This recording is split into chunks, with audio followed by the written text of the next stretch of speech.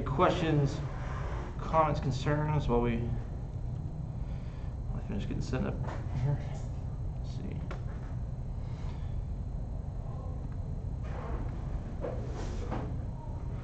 All right, there we go. That's running. That's recording. Oh, piece of chalk. All right. So a couple of housekeeping notes. The Unit 7 assignment is due this Friday at midnight, and the Unit 8 assignment is due a week from today at midnight. And then I sent out an email with sort of tentative schedule for how we're going to tackle Unit 9, which I think has that assignment available now. I think that assignment's due like 2 weeks from Friday. So. Isn't that one due tonight? No. No? No. I don't think so. Should be one due tonight. Wasn't 7 originally supposed to be due tonight? Yes, originally 7 was due tonight and 8 was due on Friday. Okay. But because it takes a little bit longer to get through the stuff, then So it's due Friday? it's due Friday. Yeah. That's early. Appreciate that. Well, I mean, I don't know, sort of beating a dead horse here, but we're into Unit 9 now, so surely you should be done with the Unit 7 assignment. But I understand. So, any questions about that? Everybody's asking, are we going to go over the last question of Unit 7? Yeah, so actually the first thing we're going to do before we start into Unit 9 today is we're going to take a quick detour back to Unit 7 because there was a question on the final question of the Unit 7 assignment actually covers a thing that I completely forgot to talk about. Thankfully, though, it's a really easy concept, so we'll just take the first sort of 5 minutes here and go over it. And what we're going to talk about are, I'm going to call it bubbles. The textbook uses this long, drawn-out thing. What does it say? It says, gate conversion by alternate logic symbols or whatever. We're going to call it bubbles. So the way a bubble works, we've already seen bubbles in action. Remember our old friend, the buffer. Right? Buffer doesn't really do anything. It takes X as input and passes it through and gives us X as an output. But if we take our buffer and we add a bubble to the end of it, well, now it's become an inverter. And if we give X on the input, the way you can view it is X passes through the buffer and it hits the bubble. And anytime the signal hits a bubble, it gets inverted. And so we get X prime on the output. So an alternate way to represent our inverter would be to do this. Let's say we have our input X. Let's put the bubble first on the inverter, or on the buffer, just like that. This will have the exact same effect and produce X prime in both cases. So both of these are equivalent logic gates. We just change where the bubble is. The bubble inverts the signal that hits it. So we can apply, well, first off, any questions about that sort of as a concept? It's relatively straightforward. There's a bubble, the invert. What's the difference between putting it at the beginning versus the end? There isn't it. There is none? No, none. Okay. None whatsoever. So there's no added benefit from using Nope. either or? So if there's no difference, then... Style, maybe. Okay. But really, because of what we're going to talk about next. Okay. So, yeah, on an inverter, it's not very interesting. But if we were to say, put it on, let's do an OR gate. So let's start with our vanilla OR gate. It's got A, it's got B, it's an OR gate. It's got an output that's A or B, right? Now we've already seen an example of applying a bubble to the output of an OR gate. If we take our OR gate and stick a bubble on the end, on the output node, then we still have A and B. Well, that means we're getting a result A or B prime, right? So the signals pass through the OR gate, A or B, and then they hit the bubble, and that gets inverted. So the result is our NOR gate, right? Our not OR logic gate.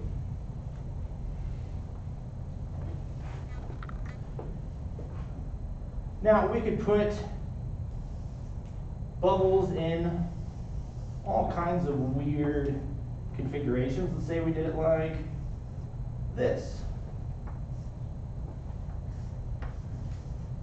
We put a bubble on the input from A, but not on B. All right, our result here would be A prime, right, because of the bubble on A, or B, and that entire expression prime because of the bubble on the output, right? You can mix and match. You can put the bubbles in different places depending on what you want to do. And the reason you might do this is to sort of simplify your logic diagram, right? If you don't want a bunch of inverters all over the place, you can just stack bubbles where it's relevant, and that would work. Now, what about this, though? What if I put an OR gate with bubbles on both ends? So we got A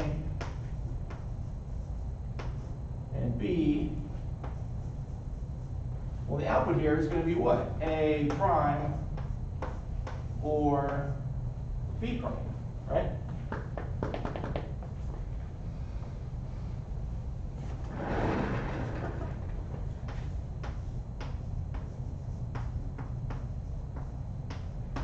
Now, De Morgan's theorem teaches us that A prime or B prime is equal to what? A, B prime.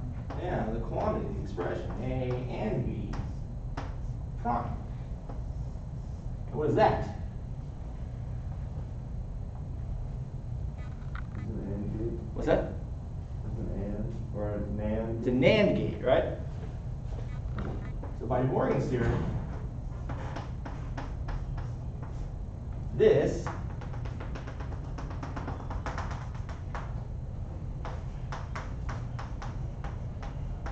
is an alternate way to draw a NAND gate, saying bubble 4 is equal to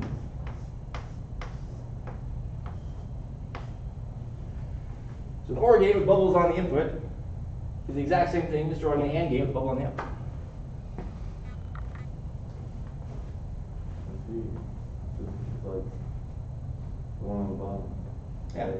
It really is just like a stylistic choice, right? There's no, if you were to go and build this, like you're still going to build a NAND gate, even if you drew it this way. Does that make sense? Mm-hmm. So this, the distinct, for us, they're equivalent. What happens under the hood, you know, in a more advanced class might matter, but for us, they're exactly the same thing.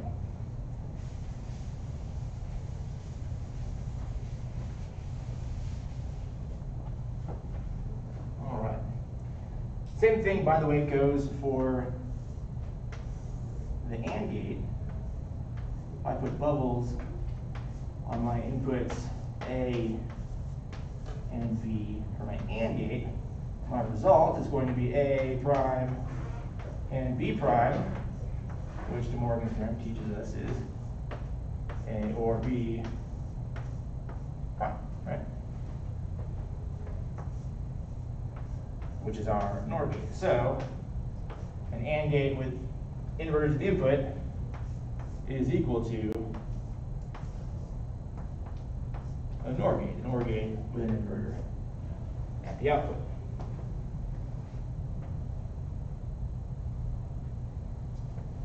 So if we apply this to our circuit conversion problem, right, where we take a circuit, a multi-level circuit of AND OR gates, and we convert it to a circuit of NAND gates, we can use this concept of bubbles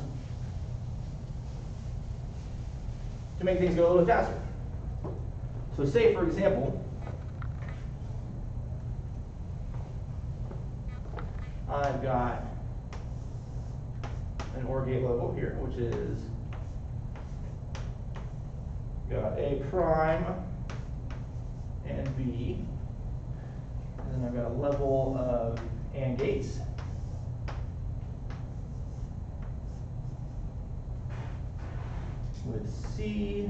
2-input AND gate with D and E, and those feed into a 3-input OR gate. And that's going to take F prime, we'll say that our output is Z. And we're asked to just convert it to a circuit of NAND gates. Now we're already set up to do this, right? Because it's a circuit of AND and OR that ends in an OR gate. So we're good to go as far as creating a NAND gate is concerned.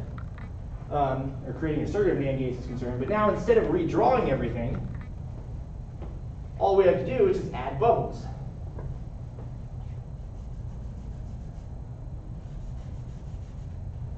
So I'm going to put a bubble there, and a bubble there, but I'm going to leave out the bubble on F prime. Why is that? Because it's already prime. Oh, never mind. Now that it's already prime, remember when we do our conversion, all the odd levels, level 1, and level 1, level 3, so on and so forth, they're all going to get inverted, right? Which means that, well, it's already inverted. If we did this again, if I added the bubble here, then I would have to take it with prime. So you got some options, right? So it was because it was already inverted? No, it's because during the conversion we have to invert it. Remember, when we convert it to a circuit of NAND gates, any single literals on an odd numbered level have to get inverted. Remember? So since that's the case, we can add the bubble and then invert it like we did here, or you could just omit the bubble altogether and you still have the same logical effect. Now what about our 2 AND gates? How do we make those NANDs? That's pretty easy, right? We're just going to put bubbles on the output.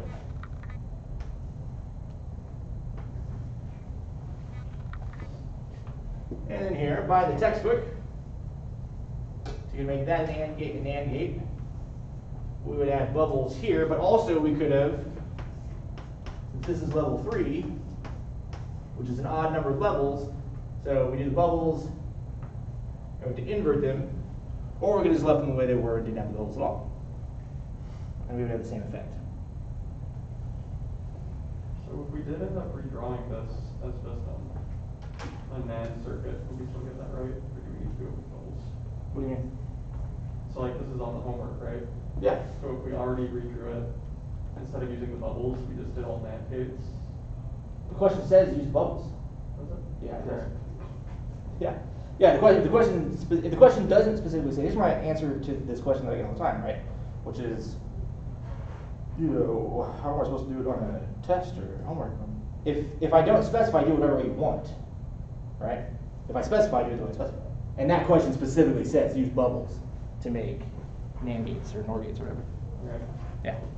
So that's the concept. Put the bubbles, 2 bubbles on the bubbles on the inputs of an OR gate get you a NAND gate. Bubbles on the inputs of NAND gate get you a NOR gate. So, any questions about that? All right, let's move on to the good stuff. So we're now in chapter 9, and this course has a bit of a reputation, at least since I've been teaching it, to, at a point in the semester, the difficulty ratchets up. If you talk to a friend that's taken this class with me before, they'll tell you, yeah, there's like this place where we go from like 0 to 11 on the difficulty scale. Now, I'm not sure that that's true, because I think it's all one sort of continuous slope in difficulty, but if that is true, then that day would be today. Because we're done with the warm-up. Everything we've done till now has really just been setting us up to do the real stuff, right? In the same way that your calculus classes are really just the warm-ups for your, differential equations and linear algebra classes. Because now we're going to start to use the tools that we've learned to make real things, which means you have to have that knowledge and be able to abstract it now into novel circumstances. You can't just copy and paste, Boolean algebra expressions. We got to use the knowledge. So now more than ever, it's really important to be reading the textbook. Take a look at those self-study problems before you come to class. Because yeah, so if you've been phoning it in till now, you're gonna have a tough time. So, but that being said, I don't think it gets that much harder. So, but it's also because I kind of think this stuff is pretty fun. So, let's see. Today we're going to talk about a concept called multiplexers. MUX for short. Now, in your computer science or your programming classes, you are probably familiar with a structure that looks like this. If something, then something, else something else, right? Well, we'll see the if-else block, the if-else structure. A multiplexer is basically just a hardware implementation of this type of structure, this type of decision-making structure. What we want to say is if we have, let's say, two, what we're going to call data inputs, because we're going to make a distinction now between data inputs and what we call control inputs. So data input, two of them, let's say we have I sub 1 and I sub 0, two data inputs, and we want to get one output.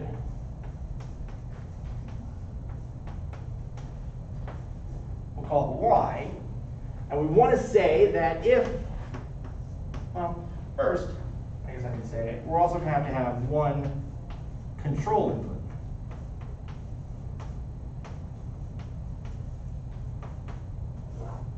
We're going to call that C. So if we're going to write this as an if-else block, I'm going to say this. If C is equal to 0, then Y is equal to I sub 0. And, or I can say else now, since it's just one bit, but to be a little more explicit, I'm going to say if again, if C equals 1, then Y equals I sub 1, right? Depending on the value of C, we're going to pick one or the other and pass that along to Y.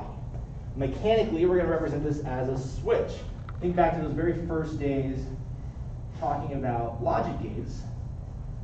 So say I've got I sub 0 and I sub 1 on one end, and I've got Y on the other side. I'll draw the switch as normally pointed at I sub 0.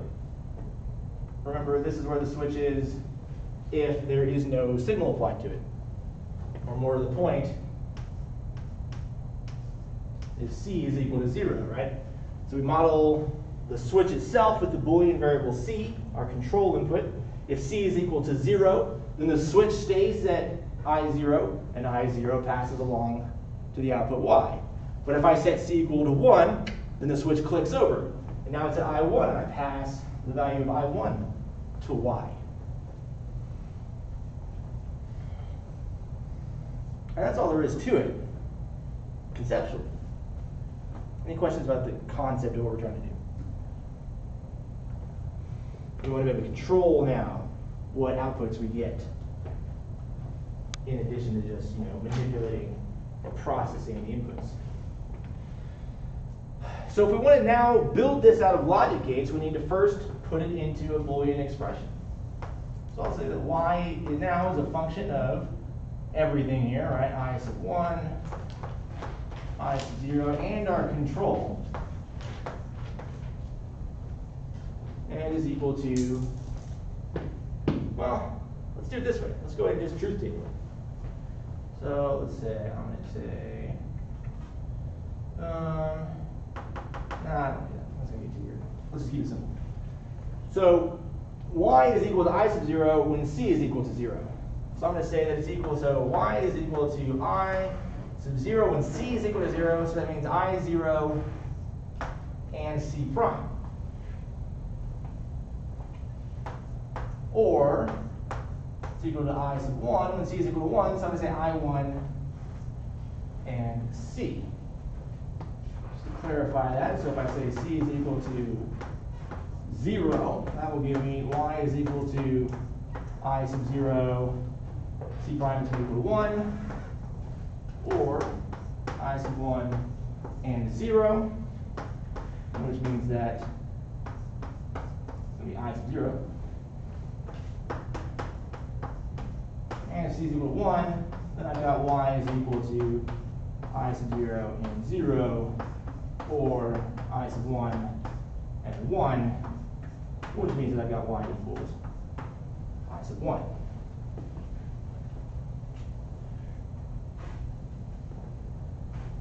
Now this works out pretty nicely because this is a pretty nice and concise sum of products expression, which will lead us to a really nice and easy two-level and or logic circuit.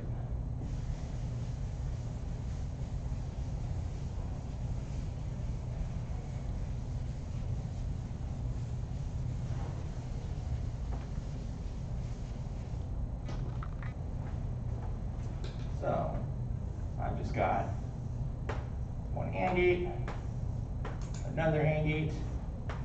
First AND gate takes as input I sub 0 and C prime. And the second AND gate takes I sub 1 and C.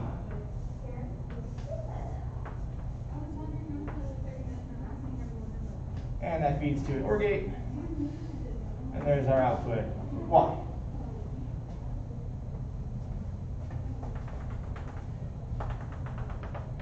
So we're going to encapsulate this logic circuit and give it a name. This is called a 2-to-1 mux, 2-to-1 multiplexer. There are two data inputs. They get selected, and one gets passed down to just one output.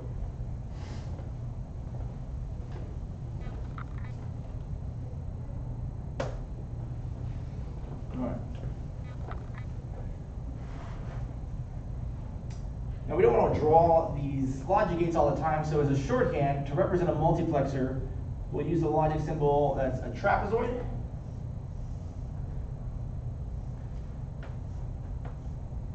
On the left-hand side here, we'll have our inputs, I sub 0, I sub 1, and on the bottom, we'll have our control, and then we'll have our output, Y. So there's our logic symbol for our 2-to-1 multiplexer.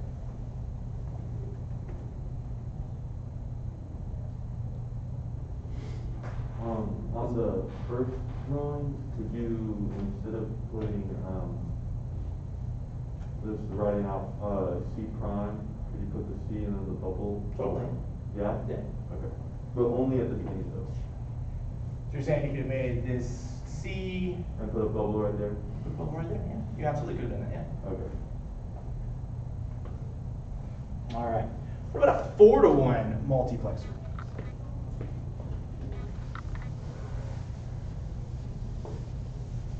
While it is possible to make multiplexers that aren't power of 2, we don't do it very often. We tend to stick with powers of 2, so we're going to have 4-to-1 multiplexers, 8-to-1, 16-to-1, 32-to-1, 64-to-1, but very rarely will you ever see like a 3-to-1 or a 7-to-1, although it is possible to make them. Yeah? Is the 1, do you need the 1 output? Yes. Okay. All right. So let's make a 4-to-1. How many control signals will I need? 4. What's that? 4. Yeah, well, not 4. So 4. Would be 4 or 8? No, there's only 2, correct? They only need 2, right? There's 4 possibilities. We need 2 bits to select them. So let's say we've got this. F is a function of, or excuse me, Y is a function of, let's say, I, so there's 4 of them, so I sub 3, I sub 2, I sub 1, I sub 0, and then C sub 1 and C sub 0. And we'll select them again from top to bottom. We'll say that so Y is equal to I sub 0 times, not times, excuse me, and C1 prime and C0 prime. Or I sub 1 and C sub 1 prime and C sub 0. or I sub 2 and C sub 1 and C sub 0 prime, or You could definitely use a truth table with this, correct? To distinguish, I guess, to at least establish different variations. yes, I mean, you could use a truth table, but, I mean, 1, 2, 3, 4, 5, 6, how many rows is a truth table going to have? Like A whole bunch, 64, yeah. So too many. So here it's better to just kind of reason out what's going to happen. Let's see, I sub 3, that gave us what, C1 and C0. And it kind of makes sense, right? Because if you think of this guy, that's 0, 0, that's 0, 1, that's 1, 0, and that's 1, 1. So if we looked at C by itself, we would say that we essentially have I sub 0 ANDed with, or excuse me, each of the bits of I, each of the input, or excuse me, each of the data inputs, they're all ANDed with one of the minterms of our 2-bit C.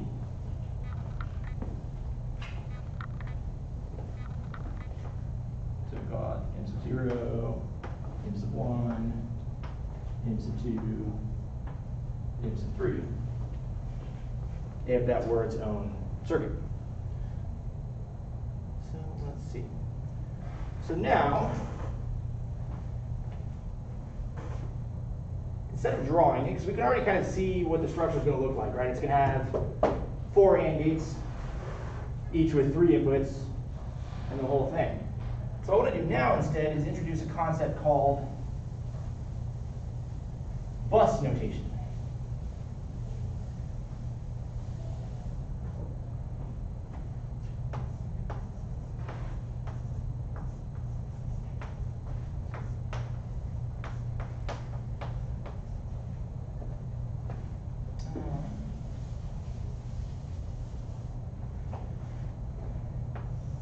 Bus notation gives us a little bit of a shorthand because 4 to 1 lux is not even that big, and yet it gets pretty unwieldy, right?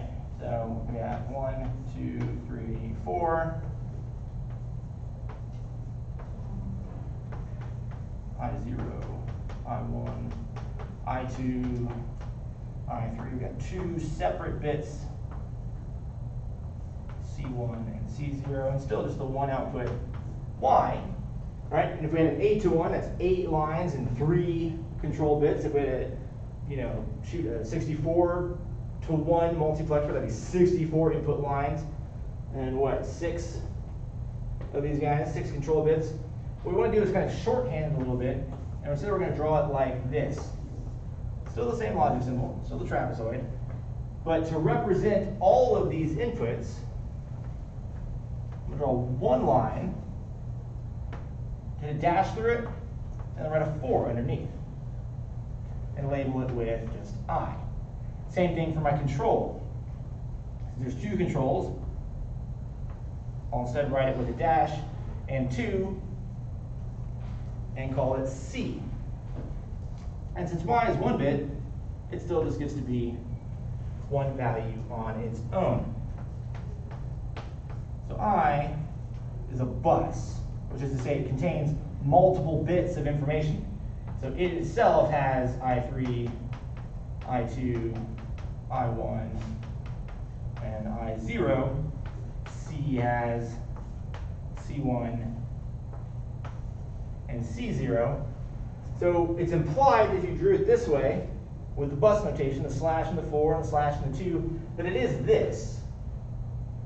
But it becomes a lot more manageable to draw, especially once we have really large values, like 64-bit buses and whatnot.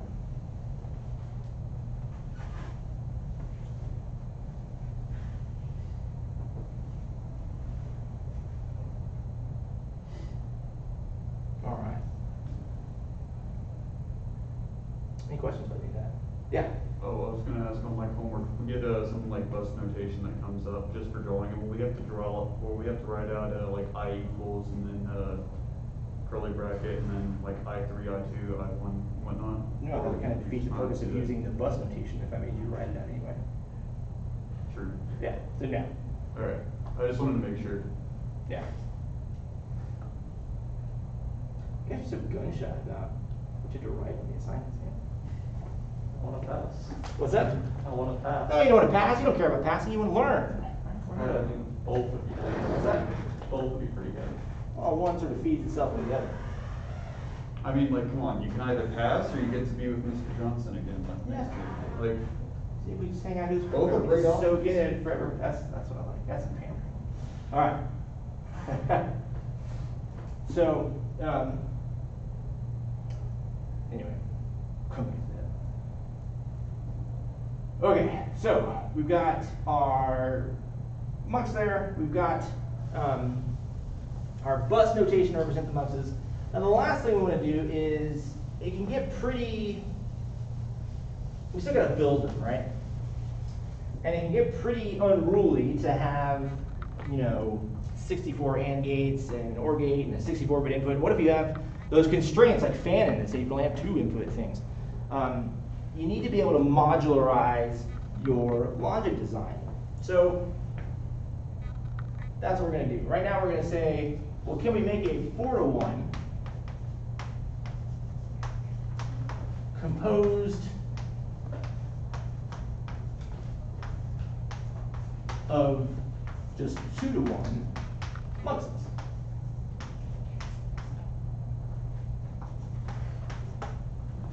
And it turns out we definitely can. So let's write out, literally just erased it, shouldn't have, didn't I? Stupid. Control Z, get it back. Okay, so we'll start with our expression for our 4-to-1 mux. So that's y is equal to I sub 0, C1 prime, C0 prime, or I sub 1, C1 prime, C0, or I sub 2, C1, C0 prime, or I sub 3, and C1 and C0. So there's our big 4-to-1 mux, and we need to condense it down. And it turns out we can do that because there's some repetition in these expressions. So for example, these first 2 terms here both have C sub 1 prime in them. And the second group of terms here have just C1, non-inverted. So we can factor that out and get that y is equal to C1 prime and I sub 0, C sub 0 prime, or I sub 1, C sub 0, close that off, or now we have C1 and I sub 2 times C sub 0 prime, or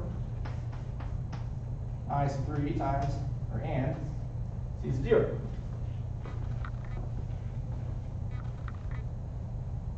So hopefully you can see the multiplexing structure here, right?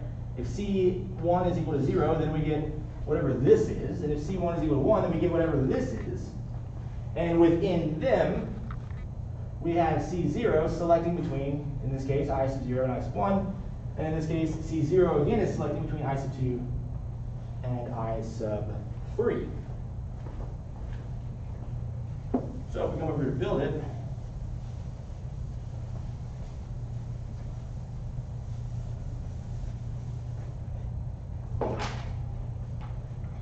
we can see that we're going to get some repetitious pieces. So we start with our first.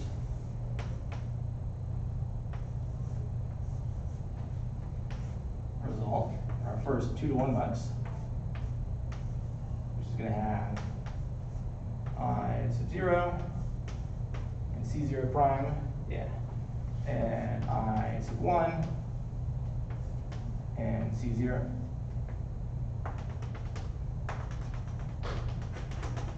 That's our first. And then we have a second 2-to-1 mux. Now this one takes I sub 2 and C0 prime. The second one takes I sub 3, and C0. There's our second encapsulated 2 to 1 mux. And then now it's the one on the outside. So we're going to have the exact same structure though. That's going to take from that. And what? C1 prime. And from the second, 2 to 1 mux, and C1.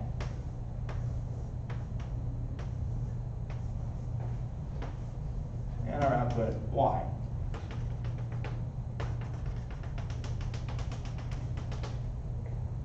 So we have 3 circuits that are exactly the same. They're all just 2 to 1 muxes, but combined together, they create a 4 to 1 mux. Another way we can draw it is like this. 2 trapezoids. I sub 0, I sub 1, I sub 2, I sub 3, and let's see. Both of them pull from C sub 0.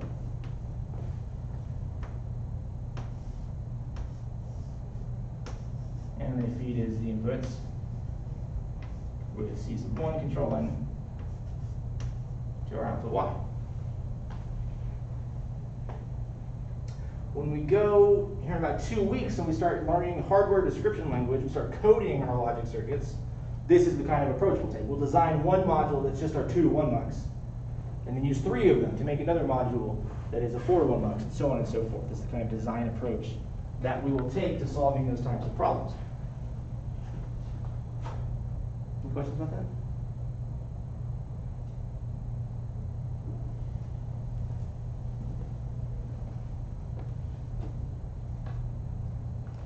Let's see, Liam asks, I'm confused as to what separates C from any other regular input.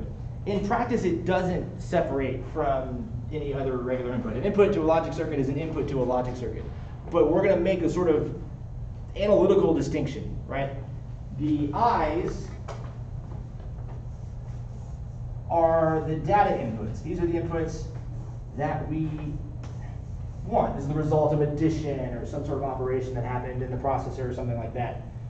And the control inputs, while still being inputs to the logic circuit, they tell us, well, what do we want to do with that data? They let us push the data around and control it. So like I said, we're making the sort of philosophical or analytical distinction between data input and control input. You know, data is the numbers that we're working with. Control is the things that we use to control what we're doing. All programming stems from just controlling data inputs, right? So, all right. One last thing to hit today with our last 10 minutes is, while we've got some multiplexes here, right? We've got 2 to 1 all together. These guys formed a 4 to 1. But there's one limitation here, because all of the inputs are themselves still just 1 bit. Right? But we need to work with information that's 4 bits, 8 bits, 32 bits, 64 bits. How do we expand this multiplexer to be able to select between 64-bit numbers, or even just 4-bit numbers? So let's see, let's do it here.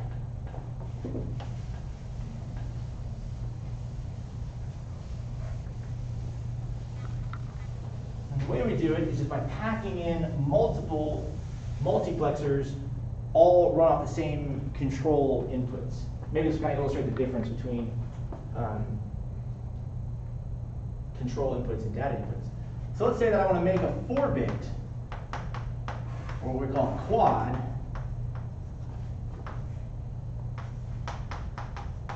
two to 1 mux. So it's still a 2 to 1, but we're going to work with 4-bit values. This means now that we'll have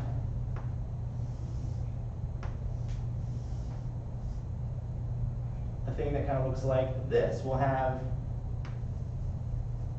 an input we'll call A, an input we'll call B, that they themselves now are buses.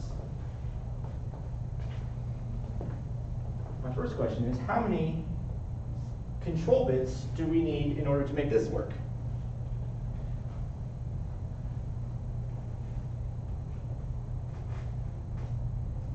It says 3 bits. Oh,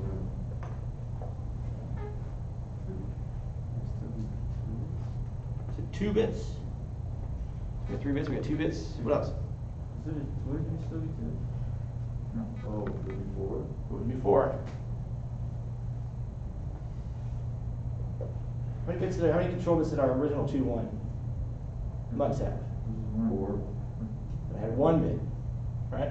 Oh, yeah, 1. So the number of control bits is still defined by the selection, right? The answer to this is it's still just 1 bit. It's still just 1 bit C. Because we're still, despite the fact that the thing that we're selecting, they are themselves 4 bits, we're still just selecting between one or the other. We're still making a choice between this or that. So it's still a binary choice. Does that make sense? And that really encapsulates, I think, the difference between a data input in a control input. Another thing you can say, so Y on the output here is also going to be 4 bits, right?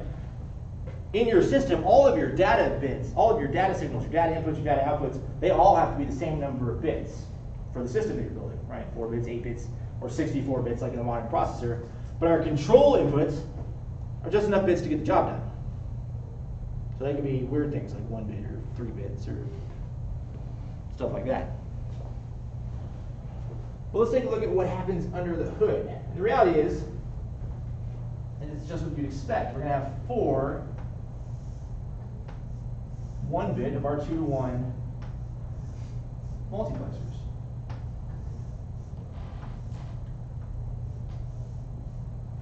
Right? So since A, B, and Y are all 4 bits, that means that we use bus notation. A is A sub 3, A sub 2, A sub 1, A sub 0, right? B is equal to its 4 bits, B sub 3, B sub 2, B sub 1, B sub 0. Y is equal to its 4 bits, right? Y sub 3, Y sub 2, Y sub 1, Y sub 0. So out here, well, that's what we're going to have, right? We're going to have, up top, we'll have, let's say, start with 3, right? A sub 3, B sub 3. And that outputs Y sub 3, right? Now we've already kind of seen this structure before, haven't we? Where did we see this already? It's A sub 2, B sub 2. We saw this when we built an adding circuit. A sub 1, B sub 1. A sub 0, B sub 0. Y sub 2, Y sub 1, Y sub 0. And then all of these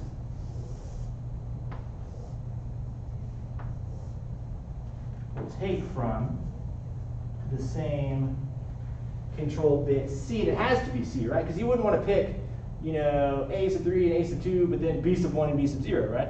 Because you want to pass all of A through to Y, or all of B through to Y. Right? Because A might be the result of addition and B might be the result of subtraction. And you're building a thing to do both, and you just multiplex which one's what. So, to make a multi-bit multiplexer, whatever it says 2 to 1, you're still going to have that many bits of the 2 to 1 multiplexer.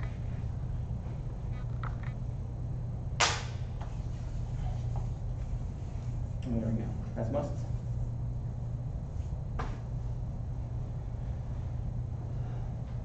Let's see. The switching structure. We're doing 2 to 1. We're talking about how to compose larger muxes out of smaller modular muxes. We got multi-bit muxes by just sort of stacking that many bits of mux onto each other and tying each bit to its own sort of counterpart. A3 with B3 goes to Y3, and so on and so forth. But one control bit to drive each mux, so that each mux is picking the same, the A or the B, depending on what you wanted to do at that time. All right. Any questions, comments, concerns?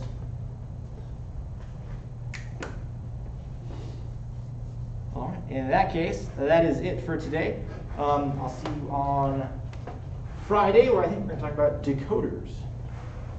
So we're going to build some big stuff. Chapter 9 is arguably my favorite chapter of the entire book because we do some really cool stuff. We're going to talk about we're going to make ROMs in chapter 9, so read-only memory. That's pretty exciting. That's a thing you've heard of before, right? What's that? What are we gonna learn? How to make things like read-only memories. So you've heard the term ROM before, right? No? The CS guys probably have. Yeah. We're going to learn how to build them from scratch in chapter 9. I think it's pretty cool. So, all right. So I'll see you guys on Friday. Thank you.